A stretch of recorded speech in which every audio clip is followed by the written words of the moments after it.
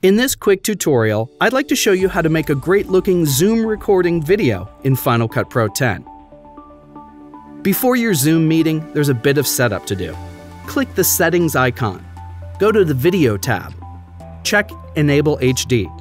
Use the best camera you can that is attached to your machine. Under the Recording settings, check Record a separate audio file for each participant. Then you can do some sweetening if you need to on individual audio feeds. Checking Optimize for Third-Party Video Editor will give you an MP4 file that is compatible with Final Cut Pro 10. Within Zoom, to record a meeting, you simply press Record in the on-screen controls. Be sure you have permission from everyone on the call to do so. You can also have call members record separately on their own. QuickTime Player makes this easy. Just choose New Movie Recording and then choose the camera source. Setting to maximum quality will save a ProRes file. Each user can record while the Skype meeting is running and send you the file later. When the meeting is done, Zoom will process out the audio and video files it recorded.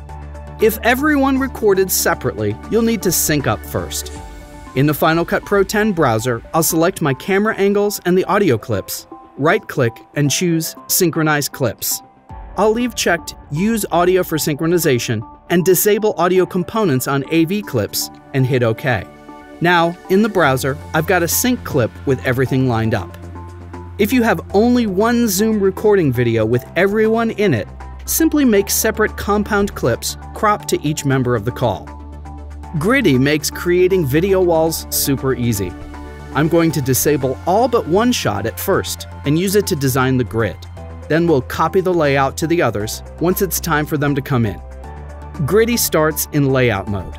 Our clip will appear in all of the cells so we can adjust all of the parameters to taste. For an in-depth tutorial on all the things you can do with Griddy, I'll put a link in the description. I like how this is laid out, so let's turn off layout mode and enable the other shots so we can pop them into their own cells with the same styling. I'll copy our clip to the clipboard. The shortcut is Command-C.